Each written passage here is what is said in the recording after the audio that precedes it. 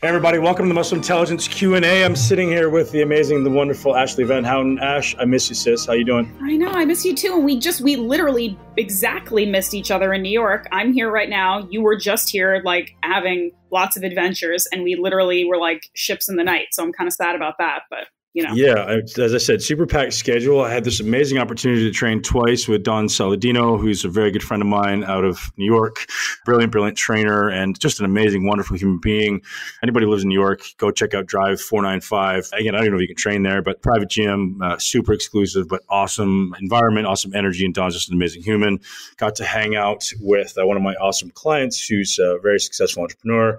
And I got to go to Belcampo twice. It's ironic how this happened. So last week, I was in LA, went to Belcampo for the first time with Dr. Huberman, and who, obviously, I don't know how much we've talked about it, but just is the most amazing, brilliant guy who's a guest on the podcast in the past. And if anyone hasn't listened to that podcast and is listening to this one, I suggest you, as soon as you're done with this one, head over and read that one. It was just a few episodes ago. Dr. Andrew Huberman, incredible food and super great service. And, ironically, so I'm in New York Monday, Tuesday this week, and walking, ironically, we're like, hey, we're going to go into the guy who I was with is like, hey, man, I need to go across the road to the mall for a minute. And I was like, sure, man, I'll scoot over with you.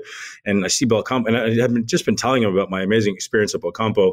We see a picture of it on the wall, or we see like an advertisement for it. I'm like, oh, wow, maybe they have one opening here in this mall soon. And turns out they already had one there. So yeah, we got to enjoy that twice, and just such great, incredible food. And knowing that you can eat high quality, sustainable, moral food in a mall in New York is awesome, right? Most restaurants you go to, you're like, it's just quote unquote grass fed, but it's probably grass fed off the side of the highway somewhere in California. And they're drinking, sewer water off the freeway or breathing emissions. And this place is literally 60,000 acres in Northern California, or maybe it's Oregon. And just like this amazing, if anyone checks out belcampo.com, and Anya Fernald is another person you want to follow on social, just absolutely amazing. And just love the quality of their meat, love their mission, this idea of sustainable farming that can be better for the environment than obviously the non-sustainable farming. So it's pretty cool. They suggest they have a positive carbon rating, meaning like it's a net positive, which is awesome. And I think absolutely attainable for the whole country and the whole world if we focus on it. Mm-hmm. I'm glad that you accidentally came across that place in the Hudson Yards, because when I was having major FOMO watching you like work out with Arnold in LA last week and then check out Belcampo, and then I saw that there was one in New York, because I didn't know it was there either, because Hudson Yards, this place you're talking about, it's relatively new and people don't go all the way over to the west side unless they really have to. But like, I will absolutely pilgrimage over there to get a steak from those guys. So I'm kind of excited about that. Yeah, do so. And it's totally worth it, right? So we stayed at the Equinox Hotel just because we were checking it out as far as the decor and some of the amenities, and awesome place. And just happens to be freezing cold. So we happened to just stroll across the way to this mall, and gosh, amazing coincidence. And now I know where it is. I'll definitely be there more often. Sweet. Okay, so I have a bunch of questions that I want to ask you, and we promised each other offline that we would try to like get through a lot of them instead of go on like a lot of crazy tangents. But just one quick crazy tangent, because you haven't really caught up in podcast form and told us about your LA trip. So can you just like quickly tell us how that went? Because it looked really fun. Yeah. So as I mentioned, I had 2 days out there in LA with Dr. Huberman, and I don't want to go into too many details out of respect for him, but we have some really cool stuff coming in 2020. And we're collaborating on some things, optimizing training and neuroscience, and how you can use your training to optimize your brain, and ultimately crafting any type of mindset that you desire, right? So we realize that the training that you do, if people don't realize that this is important, training is the most neuroplastic time you will experience in your adult life, right? So up to 21, our brains are very plastic, which means it's very receptive to change and learning and adaptation. And after 21, it starts to decline. So training is this amazing opportunity to become more neuroplastic. Anytime you're learning a new skill, or you're creating muscular challenge, whether it be aerobically or anaerobically, we're creating this modulator. I guess it's a myokine called BDNF, which is brain-derived neurotrophic factor, which can effectively allow your brain to change. So you're creating the most of this when you're either learning something to the point where like your brain hurts, or you're training really hard. So it's myokine released from your muscles. Point being, it's this amazing window to change the way you think, the way you look at life, your belief system, your emotions, because now your brain is most receptive to it. So imagine anchoring negative emotions during that time, like, oh, I hate this, or I don't want to do this, or I have anxiety, or I'm angry at myself, or so many people anchor that negative emotion. And I've been talking about this for a while, but Dr. Huberman comes in and goes, hey man, I hear you talking about this, and here's how we quantify it. Here's what's actually happening. And on top of that, we've created something really cool to make it even more successful and effective for 100% people. And that's the gist of it, is collaborating, hopefully, on something that's completely transformative, not only to people in our little community, but around the world. And, ultimately, why do people exercise, right? Most people say, well, I want to have abs. Well, no, you don't. You don't want to have muscle. You want to have what you think muscle will give you. Ultimately, that's just joy and happiness and confidence and fulfillment and better sex and better health. And what if you could have all that without necessarily having to have the end result? And that's being said, you'll get the end result because you'll be happy about it. You'll have a much better outlook on life. So it'll be much easier, much less of a chore to train hard. You can anchor the positivity and the joy if you become good at it. So another podcast we just recorded was with Jacques Taylor, and that one will be out shortly as well. Very, very similar conversation. And Jacques, I hope, will be part of this collaboration as well, this collaborative on ultimately changing the brain. So yeah, that was it. We had some amazing workouts, some amazing meals, some great just guy talk, resonated on so many levels, and hopefully it manifests soon and on a massive scale. And that's ultimately what we're doing. And ironically, the other podcast that I want to talk about is Dr. Perlmutter. I'm reading his book right now, Brainwash, and there's a beautiful synergy there with all of us. And hopefully we can get him involved in changing the world, right? Changing the scope of the fitness industry, no longer training angry, no longer anchoring these negative emotions and anxiety and fear, and realizing you can change all that. And all you have to do is understand the process. So the episode that you're talking about, Andrew Huberman, that's episode 74, if people want to go back and check it out. And I was telling you offline, besides the podcast that I'm on, because I'm a little biased, I think they're the best. That one was one of the ones that I've enjoyed the most recently. Like that one, I literally was sitting there taking notes, Googling while I was listening to the podcast. So that one has been really popular. I can't recommend it highly enough. I think that's really awesome. But I wanted to go back to, you mentioned Dr. Perlmutter, because I know you've got a podcast with him coming up soon. And you also mentioned on Instagram recently, one of your sort of big 44 principles is reading a chapter a day. What's Dr. Perlmutter's new book about? So again, this is stuff that I kind of talk about in my own little circles, and I try not to be too much of a conspiracy theorist, but he's basically just quantifying how the world is designed to manipulate our brains. And he gets into the science of it, how it happens, why it happens, and how many levels it's being manipulated on. And the name of the book is Brainwash. And he talks about these environments are contrived, the habits that we create or we think we create ourselves are all dictated and contrived. And this just starts from the time you're born, right? All the way down to like, hey, you need to feed your kids 3 times a day or they're going to die. Well, that's a consumerist mentality, right? We're trying to get children to consume. Obviously, when you're a baby, you consume as often as you want to consume. And then eventually that disappears. And it's like, hey, you need to eat 3 square meals a day. And well, why do we do that? Well, they did that because, I think it was around the 1860s, they needed to have factory work. You need to have this person being very, very well nourished before they go into work. So, okay, we're going to have one in early morning, we're going to have a little snack midday, and then we're going to eat one hearty meal at the end of the day. And that's just perpetuating this idea of consumerism, right? We want people to consume. And when we start consuming food, that takes us out of our conscious brain and brings us into this idea of primal instincts. And then television is driving the fear response and the amygdala-based response. And for people that don't know what the amygdala is, described really well in the book, but the amygdala is kind of this animalistic part of your brain. That was the earliest part of the brain that is really responsible for the animal drive, the instincts, the fight, the freeze, the feed, all these animalistic things that are unconscious. They live very deep in our unconscious brain. And the prefrontal cortex is kind of the instinctively human brain that we can use to control conscious thought. And the amygdala, either you can have the prefrontal cortex habitually overriding the amygdala, or if you constantly reinforce the amygdala, you can have the amygdala overriding the prefrontal cortex, which basically means your primal responses, your reaction rather than responding will override. So you end up living this life of, I need something to overcome my fear. I need something to overcome my anxiety because I feel terrible all the time. His thing in the book is this is all, we've talked about this before, Ash, this is all design. This is all by design. And we're meant to be outside. We're meant to be in nature. We're meant to have natural sunlight.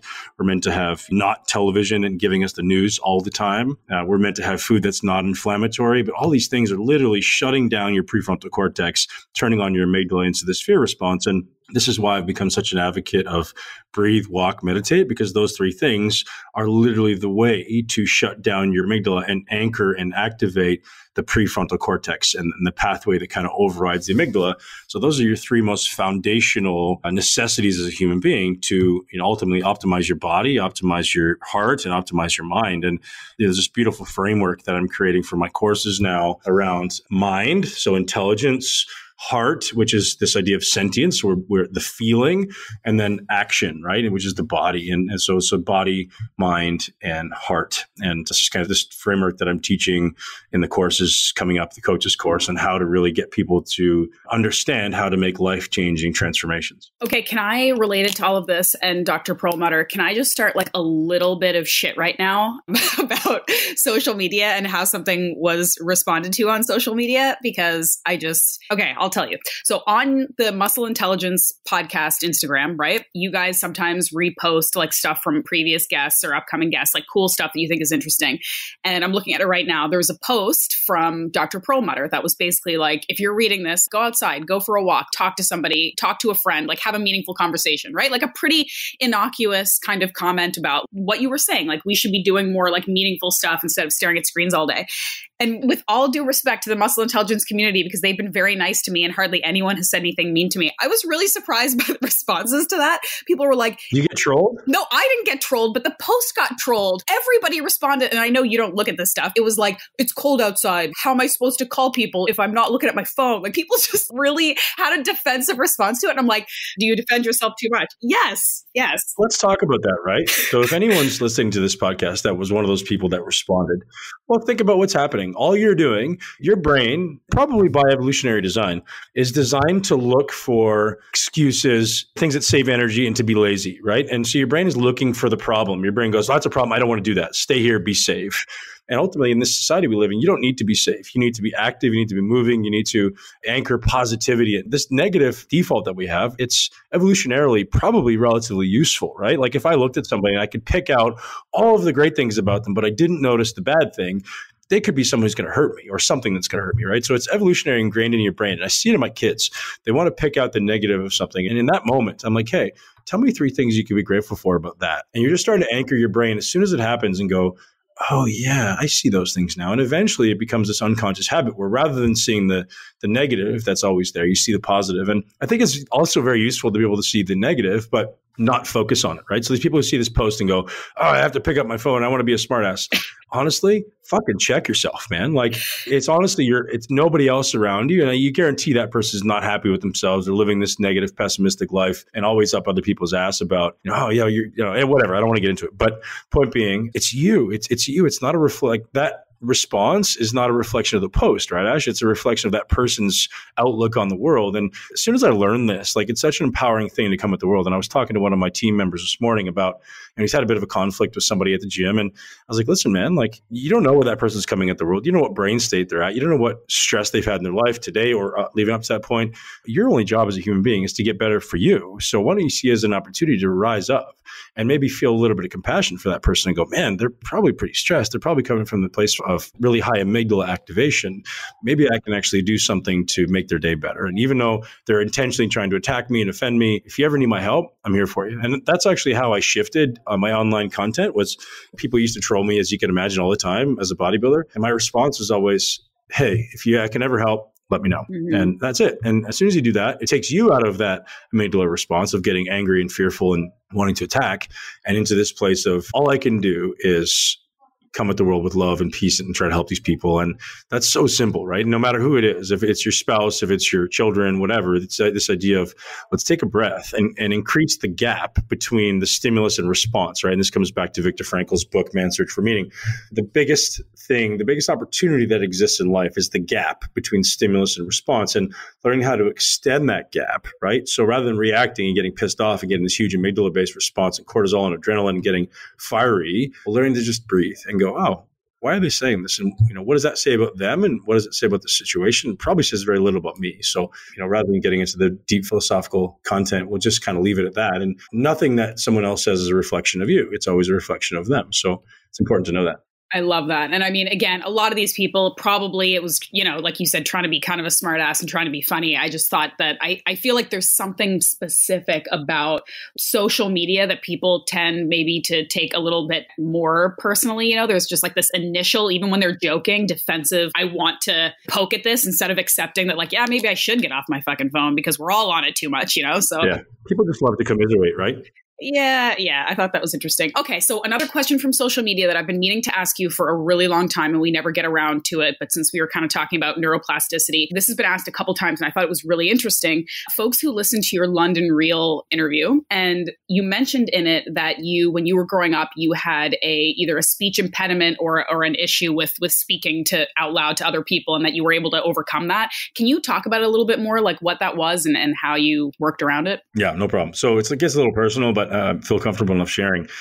So from the time I was born, my parents didn't get along, and my dad had the most explosive temper you could imagine. So never hit me. But if you could imagine a child coming home to a house where his dad is literally breaking everything in the house, flipping tables upside down, knocking over counters and dressers and stuff, this is what I walked into often, and just screaming and yelling. And so I would just, my sister would kind of lash out and get angry, and I would just freeze. I literally didn't know how to move. I was like, what do I do? I wouldn't cry because I knew that it would be deflected on me, tell me to shut up or whatever. So I would just literally freeze. And anytime I walked into the room with my dad, I could feel myself shaking. Like I got so full of fear that then transferred into anyone who I deemed an authority.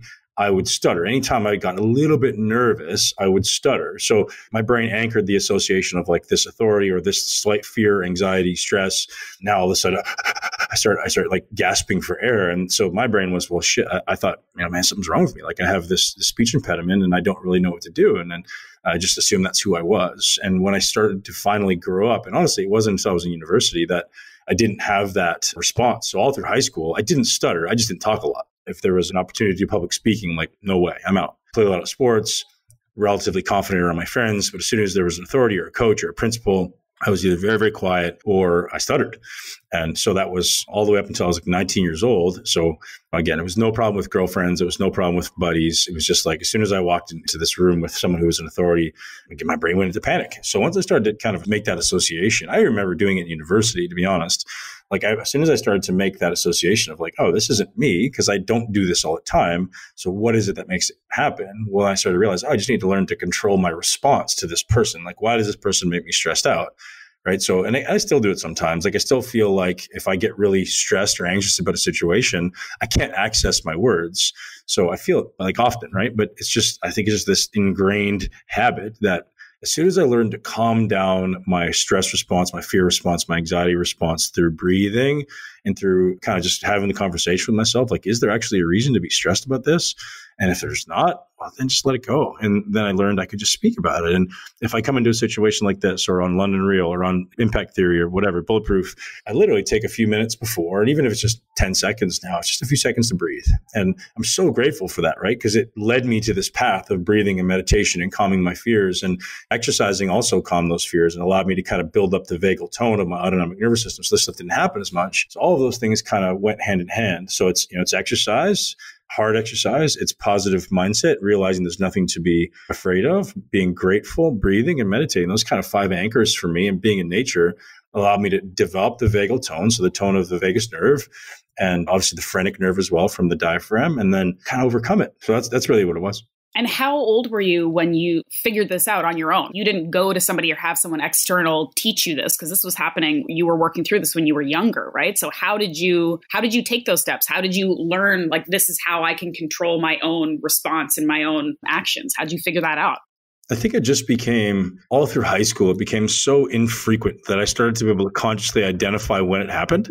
So like I knew if I had a one-on-one meeting with the teacher, like, or if I was getting in trouble, for sure it was happening, because I automatically get this low level anxiety. Even like sometimes you meet a good looking girl and you're like I'm all nervous, and I just wouldn't say anything. That happens to me all the time. Like I just see a cute girl at the gym and I just can't, I don't know what to do actually. Yeah. So the reality happened to me when I was in high school, and I was like, oh shit. So why is this not happening when I'm talking to my friends or people that I'm comfortable with, but it's happening with people that I'm not comfortable with? So it's obviously a fear-based response where I get a little stressed, I get a little anxious, and all of a sudden my body just starts to go into this like shake. And I was like, oh, okay, well, I see where this came from, because I obviously remembered what happened in my childhood. And I was like, well, it must just be an association with someone who I deemed to be stressful or a situation where I deemed to be stressful. So I just started to have the conversation with myself. It's like, why am I stressed about this? Like, is this a stressful situation? Is it worthwhile? And if it was, then it would be like, okay, well, fine, let's figure out a way to just calm yourself down. And if it wasn't, then I was able to kind of calm it down pretty easily and then overcome it. So that was it. I mean, I don't remember a specific time, but it was certainly this gradual progression of happening a lot when I was in grade school, elementary school, and then progressing to much less. As early as like 7th and 8th grade, I was better because I was playing a lot of sports. My health was improving. When I was a kid, I was really unhealthy. I ate like poop. My parents didn't care about my sleep. I always slept with the light on. I usually slept with the TV on.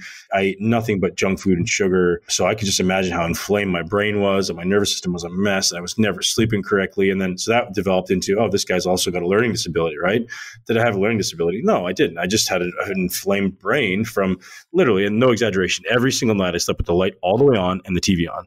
I'd wake up in the morning and have a bowl of Captain Crunch, and for lunch I'd have Jolly Ranchers or something. Like, it's terrible. And that's just all I knew. Dinner was maybe something that my grandma made, but usually it was just kind of whatever.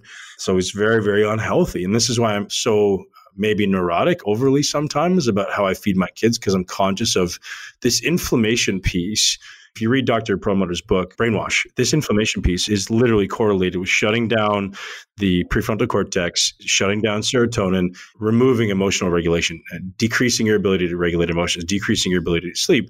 So, God, all these things are so correlated that, I mean, I didn't know that as a kid. I wish I would have had somebody to teach me. So my mission as a dad is to say, hey, even if my kids get angry with me for it, when they're like 12 to 15, they're going to be able to go, Dad, I'm so grateful that you didn't let me eat this, this, and this when I was a kid. Because now, like, life is easy, man. They get good grades. They feel great. They sleep well. They're always happy. Their emotional regulation's in place. And, like, they're just great little human beings. And they don't know why. Like, sometimes they're like, oh, Dad, I don't get to do this. I'm like, guys, no, probably not. And I think that's an advantage that right now they're not happy about all the time. But it certainly will come back and they'll likely, hopefully, be happy about it.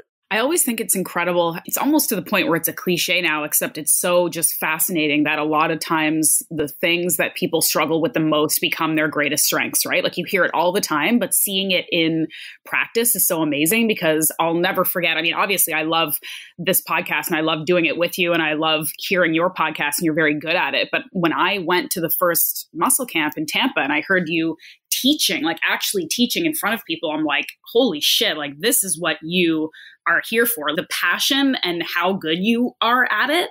Like I knew you were good at it, but I sitting there in front of you and hearing you teach, I was like, shit, like this is what you're really, really good at. Thanks, Seth. And that's something that, that's terrifying to people. Getting up in front, even if you know what you're talking about, even if you're good, that's one of the biggest fears across humanity is speaking and being in front of people and having people look at them. And that's something that you have really, really made a strength in your life and in your career. And it's just impressive when you think about what you overcame to get there, right? But I think that should be something that people take from this podcast specifically, is that when you do struggle with things, that's how you learn and that's how you get better. And I think that's something people should really internalize. First of all, thank you very much. And I don't think I'm great at it yet, but I do appreciate that. I still want to get better. I want to learn to engage and ultimately create action. And that's what it's about. But I believe that's one of our success principles, right? Your greatest obstacle becomes your greatest opportunity for progress. That's one of our principles. And also just this idea at the deepest depths of your hardest hour or your hardest set or whatever it happens to be, your hardest moment in life, smile, because you're getting better. And so it's funny, I was talking to Huberman about that.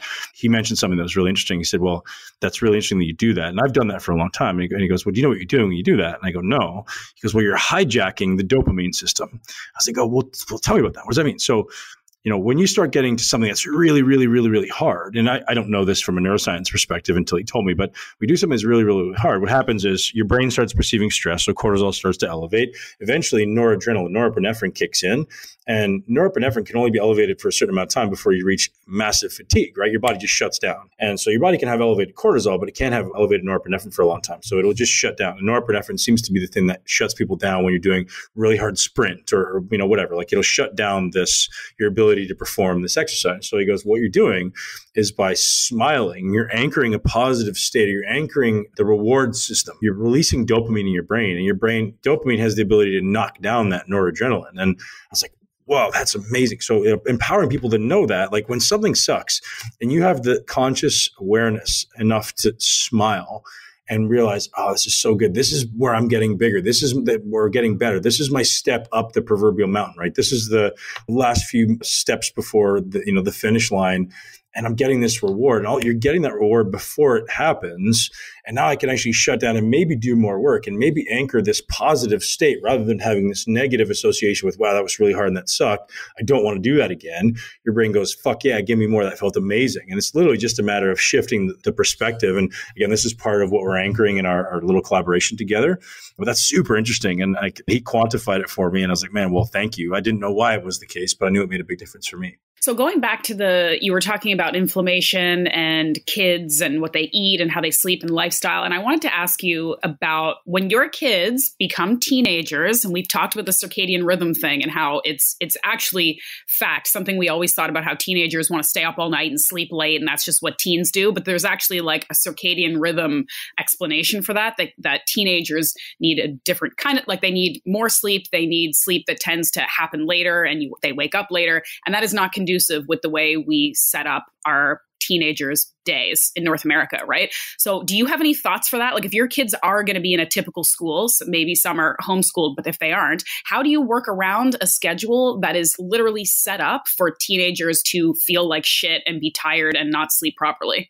Well, there's something in what you said right there. It's like everyone listening to this podcast, if you have young children or you have children that are under the age of 10, start creating a plan in your life to homeschool, right? Like the sooner you can get out of the box, man. And I know that sounds like I'm pushing people things and I don't often do that, but man, I'm so vehemently against the box and I don't want to get into too much details about what that shit is, but just this indoctrination into the factory worker mentality, right? Show up, stand in line, eat what you said, put your hand up, don't speak. And that's literally the factory worker mentality. There's books written about this, right? Like I said, 1860 was kind of that magic time where stuff started to happen where they realized big corporations needed people to work in the factories and they need people to buy stuff that they made in the factory. So they started to I anchor from a young age, like, hey, this is what these kids need to learn. You eat when you're told to, speak when you're told to, go to the bathroom when you're told to, other than that, keep your mouth shut. To us, some people who've gone through the school system, you're like, well, that's just the way it is. And you're like, well, fuck no, like that's not the way it's meant to be. Why? And then you're just conforming into this box that the government and all these higher level authorities want you to stay in so you don't ever create things outside the box. And again, not to get into the conspiracy stuff, but it's just this idea of if you can, like, and even if you think you can't, like, oh, I don't know how I'm going to make that happen. Good. Make a plan, right? If you need to save, I don't know, $20,000 a year, fucking figure it out. Figure out how you're going to do it. If it's going to be an extra $20,000 a year for you to homeschool your kids, start saving now, right? Figure out a way to work your ass off between now and then. And just the idea of that breaks you out of the box, right? Oh, I'm working a 9 to 5 and I don't know how I'm going to make more money. Good. Figure it out, right?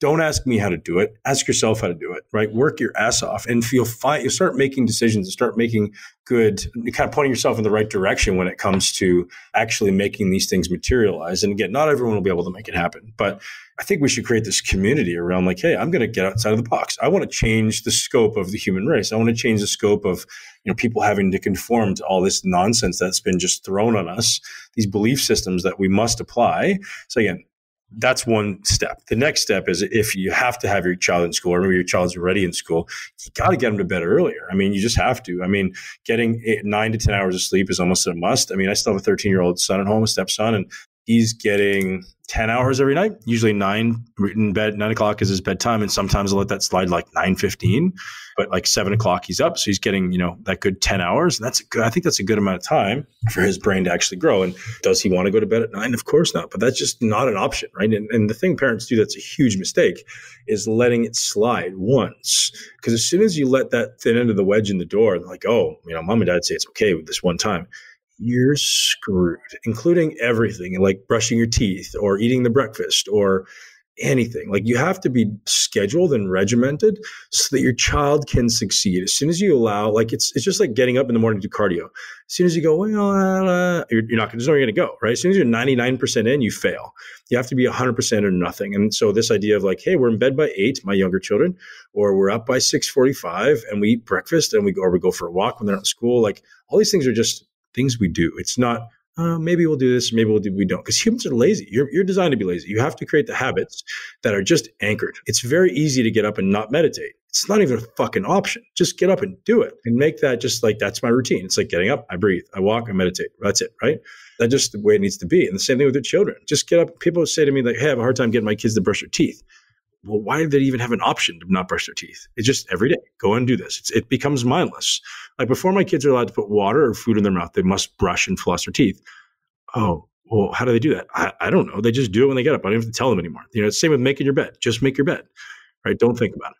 One of the things that you and I talk about the most that we 100% are on the same page with is being open-minded about knowing that there is no rule that's set out for you and for your life and for your career, no matter how many outside forces are telling you that like this is the trajectory you have to take to fit in and to be normal, that you can always explore different ideas and different ways of doing things and ask the question, well, why? Like if someone's telling you you have to have this kind of job or you have to sit in an office or you have to work out this way, just ask the question, why? And I've tried to live my life that way as much as I can. And I remember just really recently having a conversation with a super successful functional medicine doctor friend of mine. She's a young woman who focuses on women and she does telemedicine. So all of her interactions are done like online.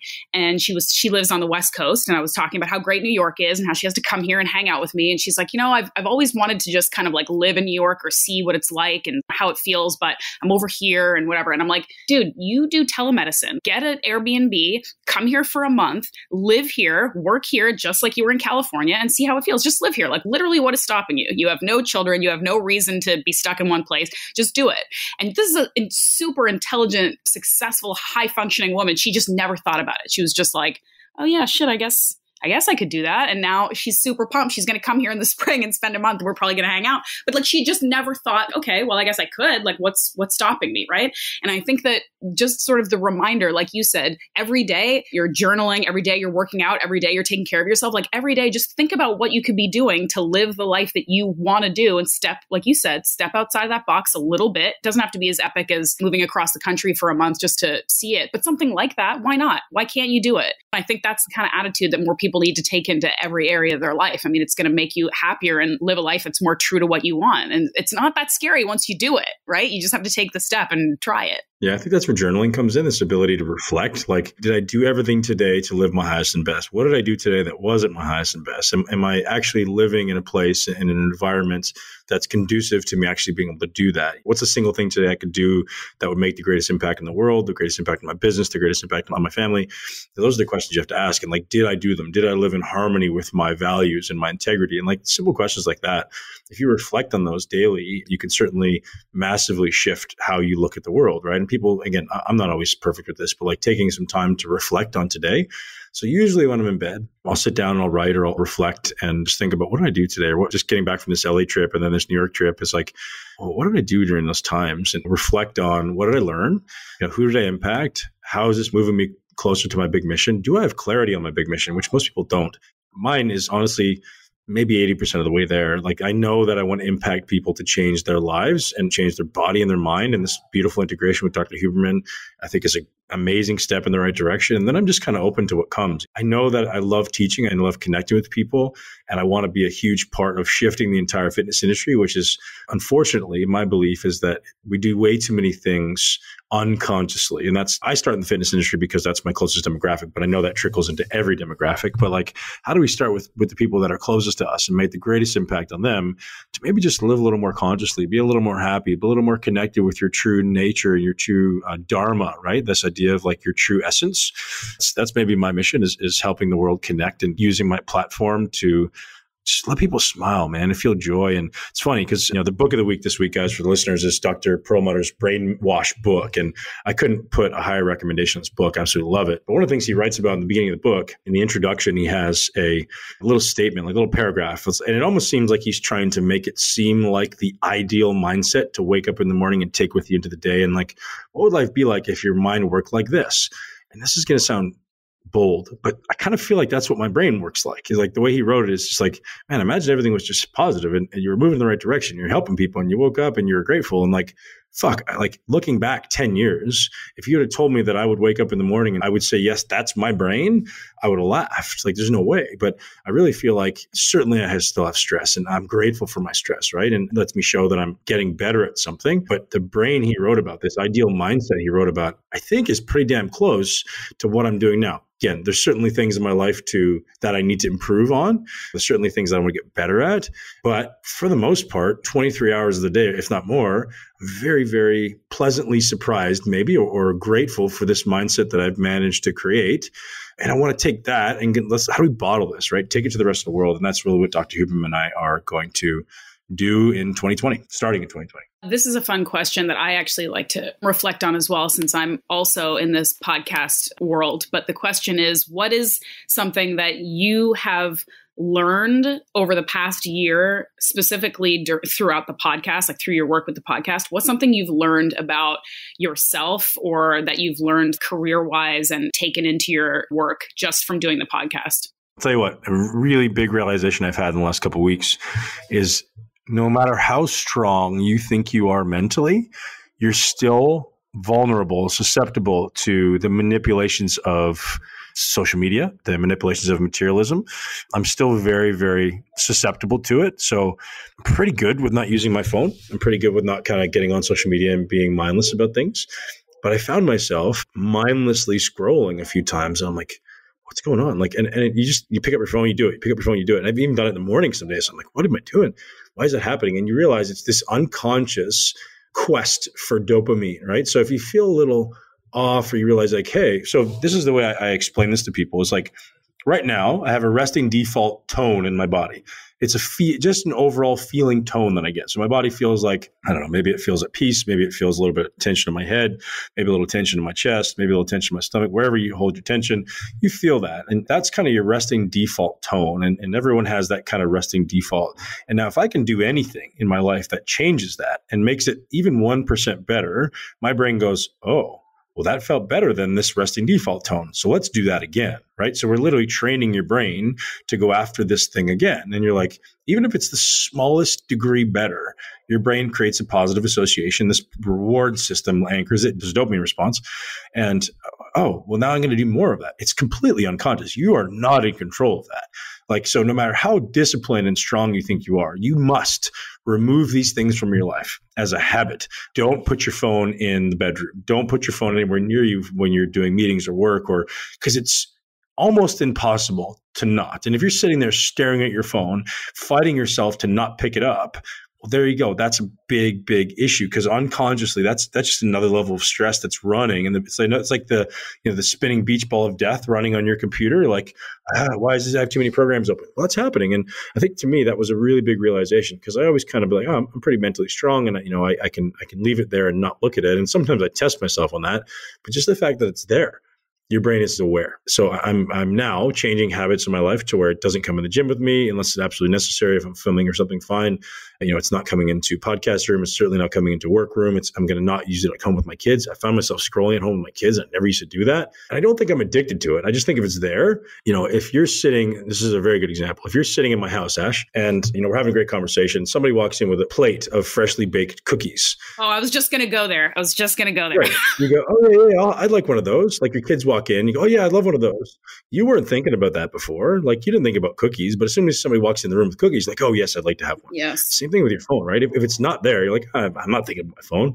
But as soon as it's in front of you, it's like that freshly baked cookie. You're like, oh, that would be so nice right now. You're like, yeah. So right. So as soon as I bring it into your mind, so this is what kind of phone companies or any type of app is building their business around. It's like our unconscious desire to just feel a little bit better, and then all of a sudden it's anchored into your habit of, God, that made me feel a lot better than this other state I've had. So to give people a hack, when you are feeling that negative default tone or that tone that maybe is a little bit off or a little bit anxious, breathing is always right there. Taking a slightly more peripheral view of life, like not focus on something, pan out your eyes, or go outside. And those things will all bring down that feeling tone, that high sympathetic tone, that slight cortisol, slight stress, anxiety feeling, and bring it down. The longer you breathe and the more often you do it, the quicker you'll be able to get out of it. I appreciate too that you mentioned that this is something that you noticed sort of creeping up and you nipped it in the bud quickly, because I think a lot of the sort of type A people that probably listen to this podcast are thinking, I have really good willpower or I'm really disciplined, and so I should be able to